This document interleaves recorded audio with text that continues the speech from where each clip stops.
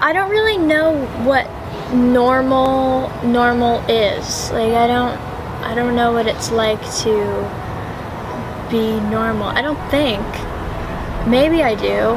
Maybe I was when I was really young. I was born in Boston, and when I was 13 I moved to Nashville. Back in Boston, before I moved, I was made fun of a lot in school for like being this like quiet, kind of nerdy kid, but like kind of weird.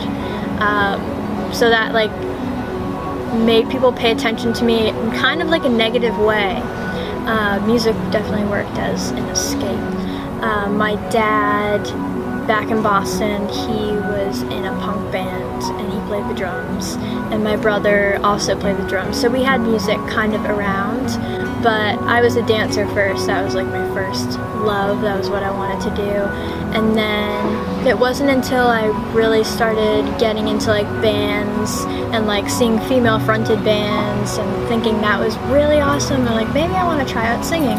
The bands that really inspired me were definitely like Blondie and No Doubt and Cyndi Lauper.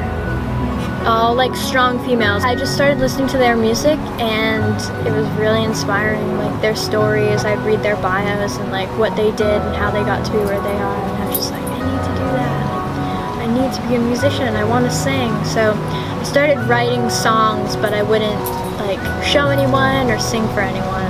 I made some really awesome musician friends while I was in Nashville, and they like taught me about writing songs and a little bit about performing.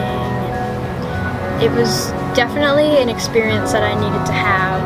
I never had like a ton of friends in school and like girls that I could hang out with and talk to. It wasn't until I like moved to Nashville and even moved to LA when I just found people that really got what I was doing, or we had similar things in common.